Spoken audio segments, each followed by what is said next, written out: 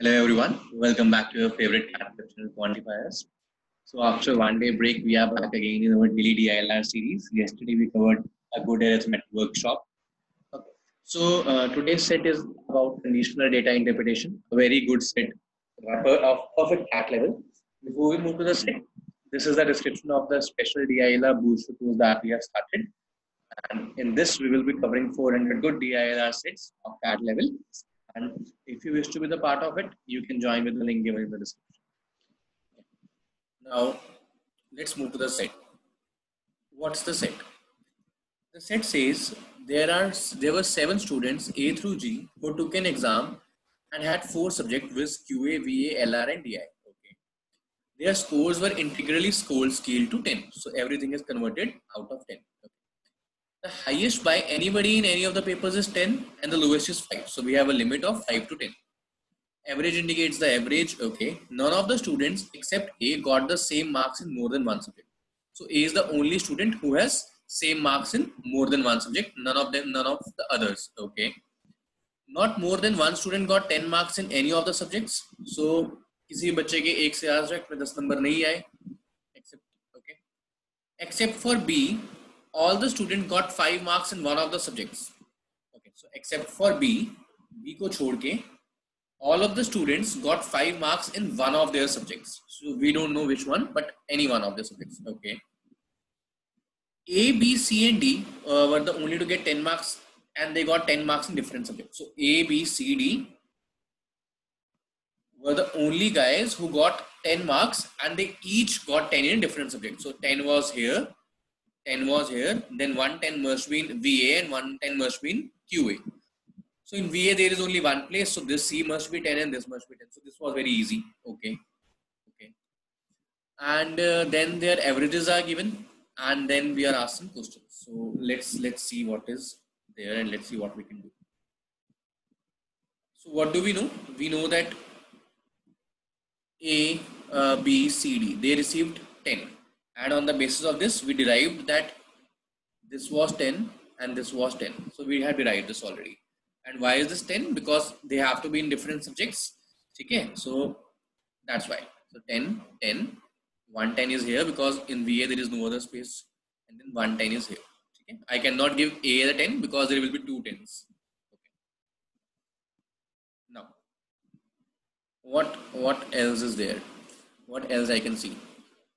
Now their averages are 6.5, 7, 7.25. 7.5, 7.75, 8 and 8.25 in any random order. So in 4 subjects, this total is 26, this total is 28, this total is 29, this is 30, 31, 32 and 33. These are the totals received by them. So an average of 8.25 will fetch you a score of 33. So very simple. So since 9 and 10, 19 are already there, which means that A plus B is 14. So what is the possibility of A plus B? A plus B can be, see, we cannot give another 10. Okay? So I have to make one value equal. So they can either be 9 plus 5 or I can give them 7 plus 7 to make the 2 values equal. But again, that will be the same score. But no one has the same score. So the value is 9 plus 5. But 9 or 5 can be here, or 5 and 9 can be here. Or 7, 7. One of the things is same. So it can either be 7, 7 also. Okay.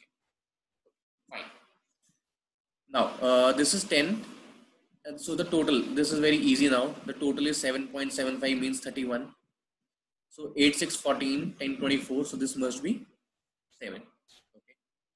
10, 9, 19 and 8, 27. So 27 is the total already. 27 is the total already.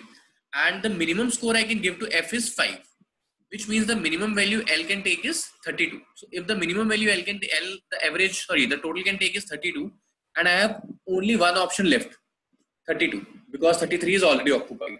So this must be 32, which means L must be 8. So L is definitely 8 and the total is 32. Okay. Now if the total is 32, then this is 10, 9, 19 and 8, 27, F must be We already know that except for B, everyone has an 5. So obviously this was 5 also here. Okay, pretty easy to map out. Okay. Now what else? See, only one place is left. It must be a 5. 8, 7, 8 and 7, 15, 6, 21, 5, 26. Okay. So 26. And similarly for this, no, I cannot say about J because there is a probability. 9, 8, 17, 6, 23. This must be 5. So this is 28. Okay. So N 26. So 26 is 6.5. And this is 28, 28 is 7. So now I'm left with only two values and rest everything is fixed. So 8 is gone, 8.25 is gone, 7.75 is gone, and 7.5 is left, 7.25 is left, 7 is gone, 6. These are the only two left. Okay. So 9, 8, 9 and 8, 17 and 5, 22. If I give this 5, it becomes 27. So 5 to मैं वैसे भी नहीं दे सकता. I cannot give 5 because then two values will be same. No one except A can have two values same. So the total it can reach is either 29 or 30. For this I have to give it 7. For this I have to give it 8. Can I say I cannot give 8? Because if I will give 8 to this value, then two values will be same. It is not possible. Which means I cannot give it 8. So I have to give it 7 only. Which means this will be 7. In this case this will be 29. And this will be 7.25, and then this 10, 5, 15, the total becomes 10 and 5, 15, the total is obviously 30. So H plus G is 15.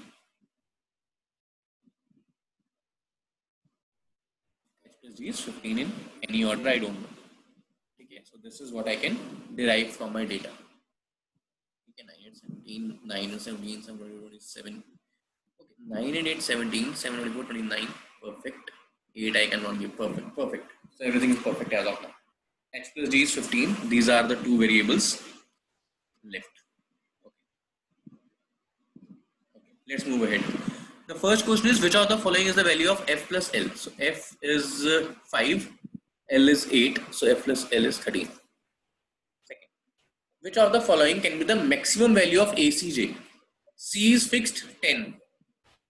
J is fixed 7. So 10 plus 7 plus A. A can take a maximum value of 9.